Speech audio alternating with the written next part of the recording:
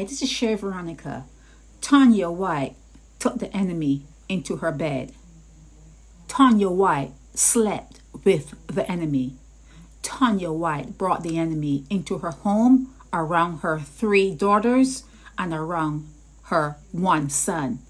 Tonya White was the mother of 4 children. She was found deceased outside of her apartment complex.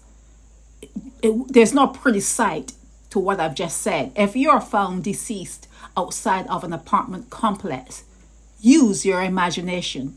Her ex-boyfriend is in custody.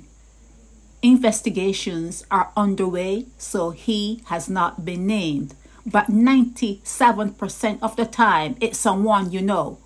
When there's a dust-up, when you are in a situation where you have brought your enemy into your inner circle, chances are when something goes haywire, you know who it is. Let's not pretend. You know who it is. Black women are endangered. Black women have to fight against their own DNA. You have to fight against the constraints of society, all the societal input, everything that they tell you you should be. You should be married. You need to have kids. You need to do this. You don't need to do anything but love yourself. You don't need to do anything other than to look after yourself and love yourself.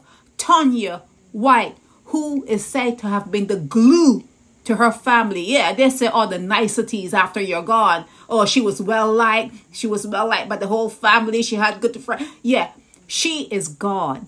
Tonya White is gone. Her 4 kids are motherless. Tonya White slept with the enemy. All the Tonya Whites out there need to know is love yourself. Take your time. Take your time to love yourself.